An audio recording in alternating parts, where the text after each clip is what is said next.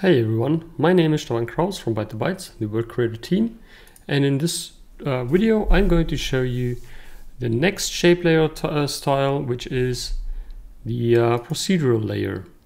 And yes, please be aware it's still early access, which means this version is still under development. It will be available until mid-August 2023, and but you already can access it after your purchase. And play with it just as I do it right now. Okay, let's get started by creating a procedural layer. Procedural layers are actually nothing else but internal small generators.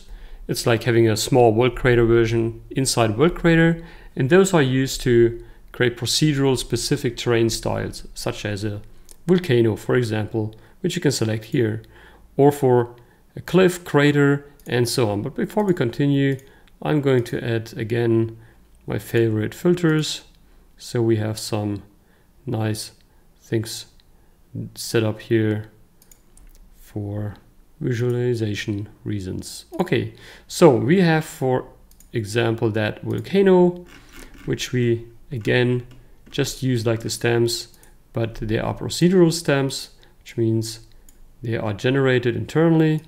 We can scale them, we can rotate them, we can stretch them to whatever direction, and we can of course also blend them with the underlying terrain so they fit a little bit better and doesn't look too edgy.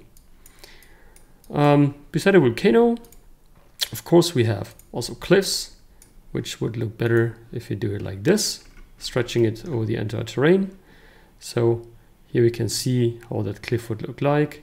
Of course, we can change the seed, and that would fit pretty good.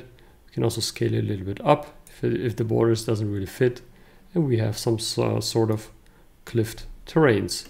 So that's really cool if you're doing an ocean or whatever you can think of where cliffs might make a good sense. We could also reduce the blend size here.